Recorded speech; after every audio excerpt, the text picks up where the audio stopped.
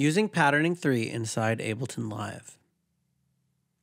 With version 3.1, patterning now runs on Mac OS with Apple Silicon Macs, allowing it to work as an AudioUnit plugin inside Ableton Live and other compatible DAWs.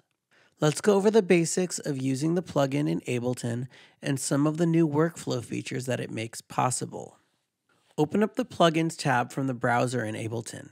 You'll see plugins organized by company. Look for Olympia Noise Co. and select Patterning 3. If you don't see it listed, you may need to rescan your plugins from the Ableton Live Settings plugins screen. Because patterning works as an instrument plugin, accepting MIDI input and outputting audio, it will be added to a MIDI track. Drag the Patterning 3 plugin into a MIDI track. You can now use patterning inside Ableton to make beats. Press play in Ableton and it will follow the transport. There are a couple of helpful workflows inside Ableton and other DAWs that are worth pointing out. In Patterning 3.1, most of the instrument and effects parameters are available to the audio unit. There are literally hundreds of AU parameters, from sampler playback controls, envelopes, filters, effects, and more. We can use these AU parameters to automate patterning from the host. To record automation, make sure that Automation Arm is enabled.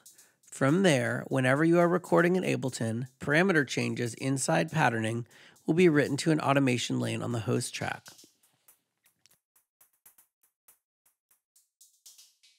Hit record in Ableton, then move one of the parameters, for example, the coarse tuning. Changes made in patterning will be recorded to Ableton as an automation lane. And on playback, the changes will be sent back to patterning. You can then edit the automation curve using all the great editing tools that Ableton has. AU Multiout. The patterning audio unit supports multiple audio outputs, letting you route individual tracks or groups of tracks to their own audio tracks in Ableton for mixing. First, create a new audio track in Ableton. Set Audio From to Patterning 3, then choose an external output of patterning. We'll choose External Output 1. Set the track monitor to in so that we can listen to audio coming into the track without needing to record it. In patterning, we'll route our snare track to this external output. From the main file dropdown, choose AU Multiout Routing. The AU Multiout screen displays a matrix for assigning patterning tracks to any or all of the 10 external outputs or the main patterning output. The first column is main. Any tracks routed to main will go through the effects channel and be routed to the regular stereo output of the track that patterning is loaded into. The other 10 tracks are external outputs. Our snare is on track 2, so we'll assign that to external output 1. We'll also remove it from the main output. In many cases, it's recommended that you do not use the main out and an external output for the same sound. This is because the EQ and distortion on the main output can introduce phase shifting when the two signals are combined.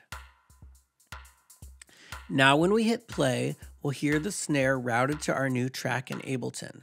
We can add effects here and mix it like any other track in Ableton. You can also record this track directly if you want to make a bounce of it for further manipulation. Simply hit record enable on the track and record to bounce it. MIDI export.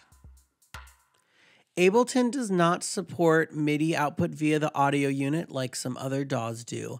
However, you can still get the MIDI data from patterning in a couple of ways.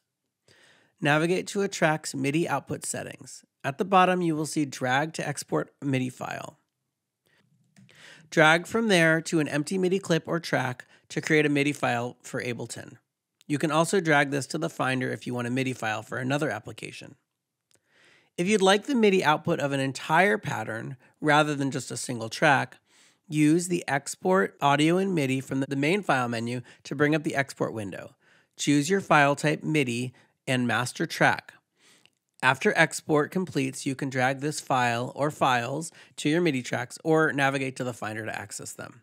Similarly, you can export audio from patterning to Ableton and drag the exported audio files into Ableton for further processing.